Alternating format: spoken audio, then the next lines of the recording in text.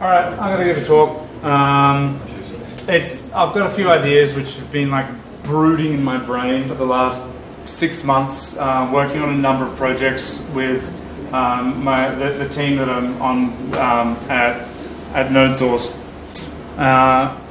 And this talk is actually not even for you. It's a practice run for me, giving a big spiel to my team. So please bear with me, and I hope that it doesn't go too long. I literally just wrote it like while we're doing this, and so also forgive the styles because the CSS for this is that. I just wrote that. So okay, so let's make this full screen. Okay, so one of the big things which is interesting about the Node.js community is that it really strives to help you do modular development. It's very different. It's a very different mindset to what you get when you're working with other communities. So people are quite startled by this at first. You know, they see something like a Node modules tree, or they see npm installing the entire universe. Just so that you can uppercase a string, you know, it's pretty mad. But there's a lot of benefits to this, and you know, people love this shit. You know, because it obeys this whole idea of, you know, Unix philosophy. You know, do one thing well, single responsibility, and there's this thing that the Node culture of extreme modularity. So you know, the idea is that we're building apps up out of like lots of little pieces. It's like, you know, plugging together Lego blocks.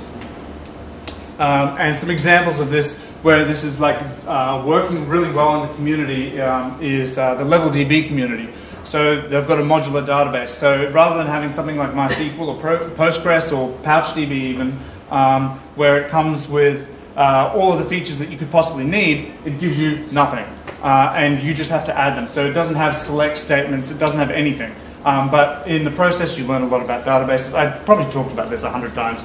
But I love LevelDB. Modular database works really well. There's a similar movement by some guys doing this thing called StackGL, which is kind of like a modular version of 3JS. I recommend people look into this. It's a very awesome project, and there's lots of good stuff there. It allows you to you know, do anything without any of the constraints of that are baked into 3JS. And out of that has also come this thing called, I think it's called SciJS, which a lot of the stuff which was originally built for the StackGL stuff ends up being just useful for doing mathematics. So they've created this SciJS thing. But yeah, and npm is the enabler here. It enables us to build applications out of modules. You know, you don't have the dependency hell that you end up with in other systems, because it allows you to have multiple versions of the same module working at the same time. I've got a thing which enables you to do this even more crazily, so you can build your entire app out of like little small pieces. npm, that shouldn't be capitalized, I'm sorry.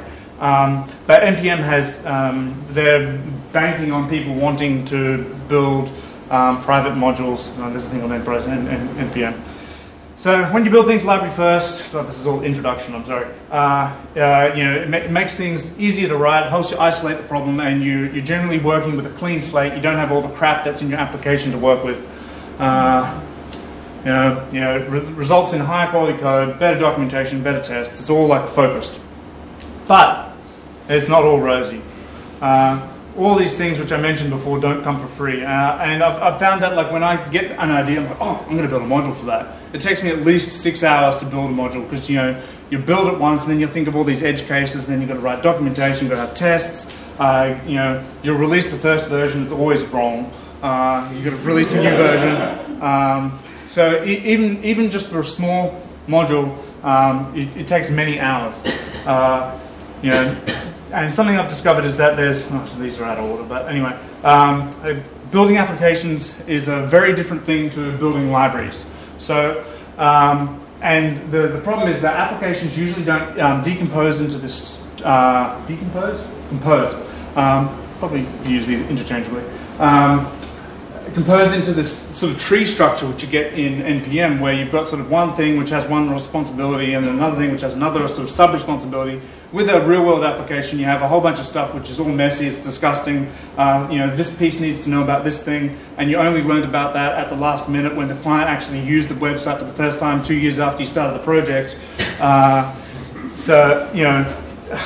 It's hard to build apps in that structure. A tree structure is awesome, but it's very difficult to actually achieve it in a library, at least on the first go. It's at my 1 second left. Oh my god.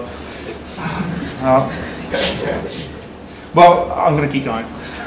I'll be very quick.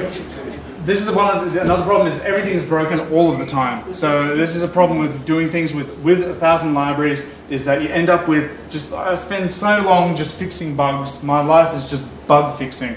And this is because, it's horrible. And it's because I'm trying to not be an arsehole. It's like the thing, I feel like it's my responsibility, if I'm going to be using somebody's code and I discover a problem with it, it's my responsibility. It's like the way I pay the person for giving me the code, is that I'm going to at least try to fix the module. So that's sort of like my don't be an arsehole sort of policy. And a lot of the time, I think that this is the reason why we end up building overcomplicated applications. And it's usually we think, oh, I'm going to build a library to solve some problem because I'm going to reuse it. But how often do you end up building a library and then not even use it once? This happens to me all of the time. Pretty much my entire GitHub is just, these are things which I thought would be reusable but weren't. So the problem is premature modularization. I think this happens a lot of the time, and I think another way of talking about that is YAGNI, which is you aren't going to need it. So often you'll read. I read technical books, and they've got all these things about like trying to break things up into single responsibility principle, use the Unix philosophy, all this kind of stuff. But I feel like they're optimizing for having an incompetent team because there are a lot of really bad developers out there.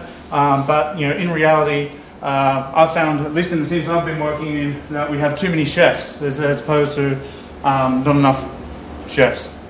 They optimize for under-engineering as opposed to over-engineering, and this is something which I've seen a lot of. We have too much engineering. We often end up building the wrong thing for the right reasons. Like we've got all of all of the theory behind it, but it ends up being just a waste of time. When we build things into modules, OO helps us, encourages you to hide mess, hide complexity. But I feel like that's not the same as removing complexity. I'm sorry. That's what I'm trying to do there. And one of the things I've been trying to get my team to do is stop hiding mess in modules. Just expose it. Leave it in the file.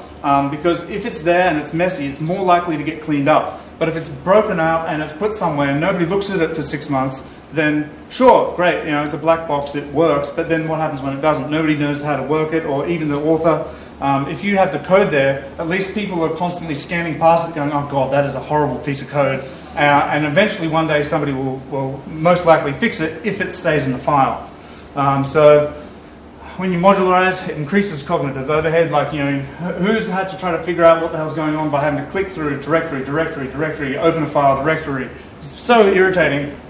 And you open the file and it's got 3 lines in it, and it's requiring some other file, and you've got to keep doing this. Or it's a whole module which does that. And I've stood up here before and claimed that this was a good thing. So something I've discovered is that it's a lot easier to understand what the hell's going on if the code is just a little bit messy. So I've found working with legacy code bases sometimes is way easier to get shit done because the code's it's all there. It's not spread out across 1,000 modules. There's a conversation we had just like last night. One of the guys who was, he wants to make his things into little small files. His thing was, well, I hate scrolling. I'm going to just have a one-function file. But the other guy said, I hate scrolling through all of your modules. we literally have a folder this big full of this guy's modules. So and it's very irritating. So the idea is optimize for deletion. Don't break things out unless you absolutely need to. Less code's better. Make less files. Make less functions. Make them longer, but make them clean, but not too clean, because the only constant is change, and there's a high cost to you building the wrong structure as opposed to having no structure at all. So keep your code dirty. Keep it sort of. Don't make decisions. This is the idea. Yeah, absolutely. Like, don't make decisions. If you don't point it yet, cost of the wrong structure. You'll be like, oh, this thing's cool. I can break this thing out and build it. That's like what engineers do. They want to organize things. They want to structure things. They want to make things reusable. But the point is, you're never going to reuse it. And not only that, you're making it harder to change shit later.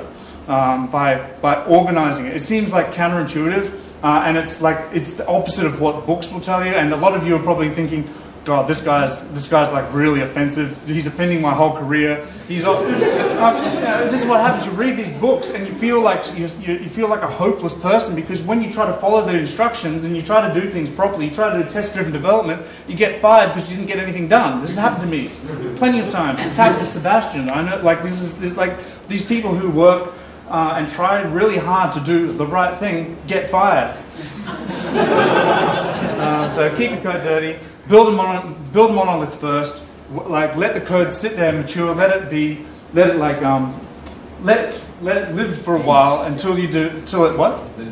Let it age. Yes, exactly. So and once something has sort of survived a few culling processes.